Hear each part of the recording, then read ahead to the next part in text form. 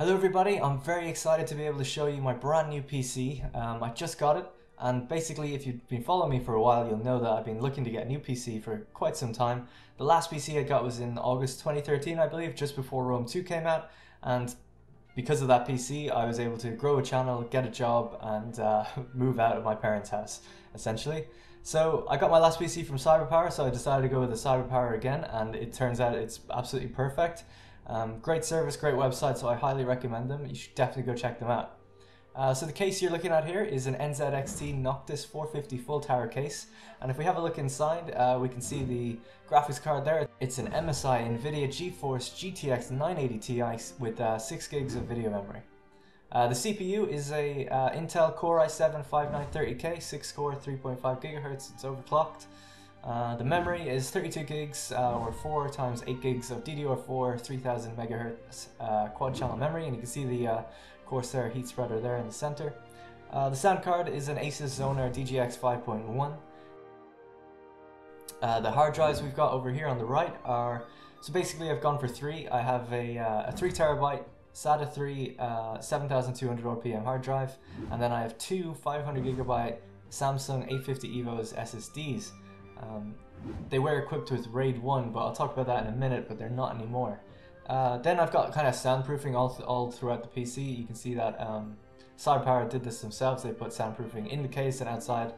There's an option on their website to do that, and then the blue fans as well. So they've got CyberPower sound absorbing foam, anti-vibration fan mounts, and a power supply gasket. The power supply itself is 700 watts, which is pretty standard, and the network card is a standard network card that you'll find on most PCs. So while I'm booting it up here, I thought I'd do a quick test to show you guys how fast it can go from being off to being in a battle in Rome 2. I just thought it was a good little test to do. And while we're letting it do there in the background, I'm not editing this in any way. This is completely in real time. I just thought I'd talk about CyberPower just for a minute. So basically, I ordered the PC and I asked for blue fans, and it came out with red fans. And I know it's like such a picky little thing, but I did spend a bit of money on this, so I decided to ask them, like, hey, like, would you be able to put the blue fans in it for me? I'd really appreciate it. And also, the SSDs are only one of them is showing up, and they're like, yeah, you chose the RAID 1 option. So what RAID 1 basically does is it will encrypt your data and copy it to the other hard drive. And that's what I wanted. I wanted a complete mirror hard drive, but I wanted to be able to access the other hard drive as well. So with RAID 1, you're not actually able to do that. So they're like, don't worry about it. We'll take the PC off your hands, put the correct fans in, disable the RAID, send it back to you free of charge.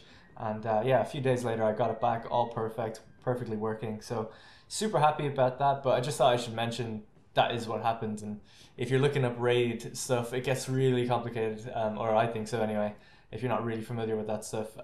So it's worth looking up. So as you can see, we've just about loaded into the battle here. You can see the frame rate up the top left in green. It's a little bit hard to see in Rome, but we're averaging around 80 frames a second. I would think. This is a full battle on large armies that you can see me loading into, and I just thought in general it took about 1 minute and 30 to go from completely off to in the battle and playing, and that is with you know, logging in, going through the Total War launcher and all that stuff. But something I just love having a new PC for is having just this awesome setup now for my videos, so I can have a completely blank slate in order to create like really efficient videos. So I have my, you know, my large hard drive is where I do all my video production and where I create images and things like that. I have my Premiere Pro projects all like in one place. I have one SSD for recording games. That's where all my footage goes to super fast. And then I have another SSD for actually loading the games, so playing games. So all my games are on one SSD. You can see each one is quite full and one is basically empty, which is the recordings. And that's how I do it.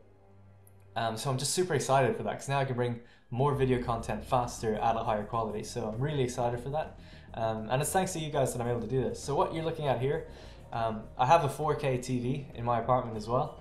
Now this isn't running in 4K, but I play Far Cry on my TV with a controller, because I'm weird like that. But you can see I've stacked everything up to full ultra. On my last PC, I think I was getting about 40 frames per second, and I wasn't on full, and I'd get stuttering like as I was like loading through the terrain and stuff.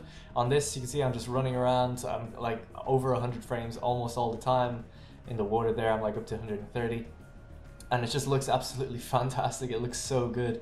Far Cry Primal basically looks the same as this, and from performance reports and things I've seen, it's not too much more demanding. So I haven't got Far Cry Primal, but just to make that comparison, you can see I'm sure I'd be able to run it just fine. Yeah, sometimes, you know, you get attacked by rhinos and things like that. So another question people have been asking me is like, are you gaming in 4K at all? People ask me on Twitter, and not really, but a game that I did try in 4K was Mad Max. So Mad Max runs extremely well. I guess you are in a kind of barren desert quite a lot, although it is a good looking game. So Mad Max here is buffed up to 4K. It's really hard to see the actual frame rate because it's in 4K. It lowers, you know, it's at just a tiny corner of the screen where it shows that data now. But I'm averaging about 57, sometimes it goes over 60, so it's average 60 frames per second. The game looks amazing. Is it noticeable that it's in 4K? Kind of, but does it make a big difference? No. Like with the fire, I notice when I get out of the car, you can see the little specks of fire on the ground, and they're just a lot sharper than I've ever noticed, and textures like really look good. But the other thing I've been thinking is like most of these games don't, you know, the textures aren't made at 4K resolution or anything like that, so you probably aren't going to get proper 4K gaming until much later. Although it is just a super sharp image and like with a lot of detail, so it looks absolutely amazing. So I'm super happy with this PC. I don't normally keep it up here next to my computer. I just thought I'd do that to show you, to illustrate the PC with the games running next to it. This is my kind of setup. I have a Samsung CO1U microphone. At the moment I've got my my TV that sits right behind me. I live in this apartment with my girlfriend and Mitch, who also works at CA. And I just thought I'd do a quick like little show of my apartment because people have asked to see it since I moved in about a year ago.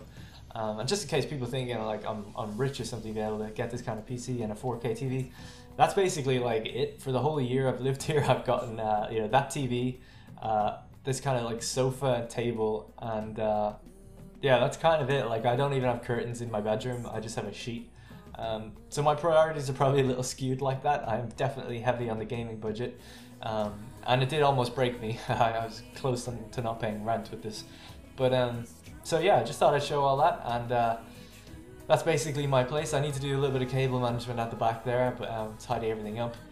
I also have a Rack 5 gaming mouse and pretty normal kind of gaming keyboard, a Zalman keyboard, and that's it. So I'm going to be streaming a lot more over at twitch.tv/DarrenTotalWar. I'm going to see if I can get some 1080p options in there so you guys can actually watch at the full quality for those of you who can stream that. And I hope to be doing a lot more videos. I just want to say thanks again to CyberPower. They've been really good about just great customer service. I mean, every time I sent them an email, they pinged me back within a few hours, and then they'd also message me on my phone with a separate message about delivery and things like that. So super good service, definitely check them out. I think it's cyberpowersystem.co.uk is the site I use from the UK, but you can just type in CyberPower and figure out what you want. So yeah, I'd highly recommend them so far. I'm using Windows 10 as well, and basically I haven't had any issues with it. I actually really like it. I was on 8.1 beforehand, and 10 is definitely better than 8.1. So yeah, I'm really enjoying it. I haven't had any issues with the games either. Windows 10 seems fine with them. I've only got about 10 or 12 games installed now. Battlefield 4, you know, Star Wars Battlefront I have, and it runs incredibly well. I can play Star Wars Battlefront actually in 4K at 60 frames per second, which looks just absolutely amazing as well. It's a shame the game isn't a little bit better because I might actually play it a bit more. But yeah, I've been playing Battlefield 4, H1Z1, and Counter-Strikes at 300 frames a second or something. It's ridiculous. So yeah, definitely enjoying it. Oh, and of course Attila. Attila is running at 80 frames per second on the campaign. Haven't had much time to play some battles with it though. But you know, it does vary depending on the troops you have. But yeah, that's basically my rig and my apartment. I hope you guys enjoyed this little look into kind of the past year I've had and the past few years. If it wasn't for you guys who have followed me and subscribed to me and watched my videos and, you know, enjoyed them and things like that, I wouldn't have been able to invest this much money back into it. You know, it would have been crazy for me to do so. So I just want to say thanks for that. I really do appreciate it.